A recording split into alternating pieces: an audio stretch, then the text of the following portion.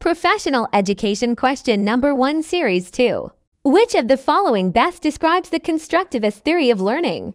Letter A. The teacher is the center of learning and provides all information to students. Letter B. Students construct their own understanding and knowledge through active engagement with new information. Letter C. Learning occurs through memorization and repetition of information.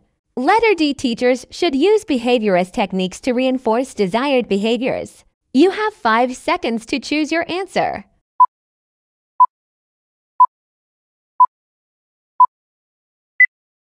Don't waste any more time with scattered study materials.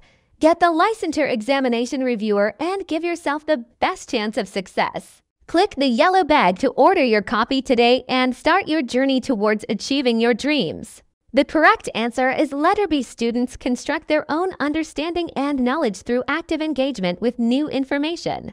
Explanation of answer. The constructivist theory of learning posits that students construct their own understanding and knowledge through active engagement with new information.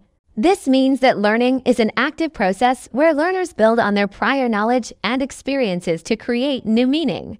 The teacher's role is to facilitate learning by providing opportunities for students to engage with new information and by supporting their efforts to construct their own understanding. Option A is incorrect because it describes a teacher-centered approach to learning, which is not consistent with constructivist theory. Option D is incorrect because it suggests that behaviorist techniques should be used to reinforce desired behaviors, which is not consistent with the constructivist theory of learning.